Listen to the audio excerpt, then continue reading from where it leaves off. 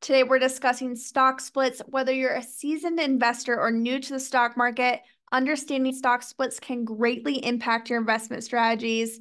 And remember, for more detailed resources on stock splits and real-time updates, check out marketbeat.com. So let's break it down. So what exactly is a stock split? It's when a company decides to increase the number of its available shares, which aims to make the stock more liquid and more affordable without changing the company's market capitalization or your stake in the company. Most commonly with stock splits, we see a 2-for-1 or a 3-for-1 split, which means if you held one share that was worth, let's say, $60, after a 2-for-1 split, you'd now hold two shares that are each worth $30. Now, there are two main types of stock splits. You have the forward stock split and then the reverse stock split. So a forward stock split increases the number of shares that you own, decreasing the price per share.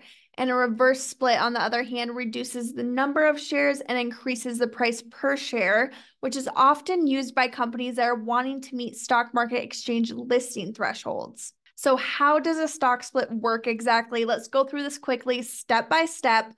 First, a company announces a split, then they set a shareholder record date and an effective date. So if you own shares by the record date, you are going to receive new shares during the effective date directly into your brokerage account. After the split, then the market reacts, of course.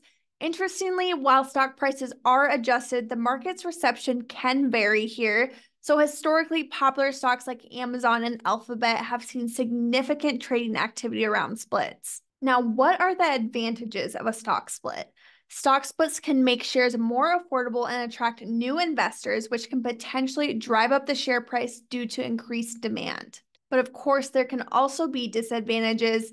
For example, post-split shares might sell off as the initial excitement can fade, and increased share counts can lead to minimized price movements. For example, Tesla's 3-for-1 split in 2022 initially did peak share prices, but then they dropped significantly in a broader tech bear market, which impacted investors who held through the split.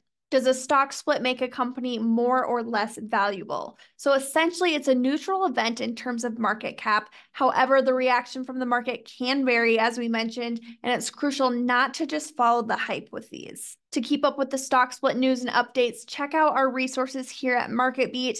We do provide comprehensive, up-to-the-minute information and tools to track these events effectively. It's important to remember a stock split doesn't change the fundamental value of a company, but it does offer opportunities and risks in trading dynamics. So planning and understanding these events are key to making informed decisions. Thanks for watching.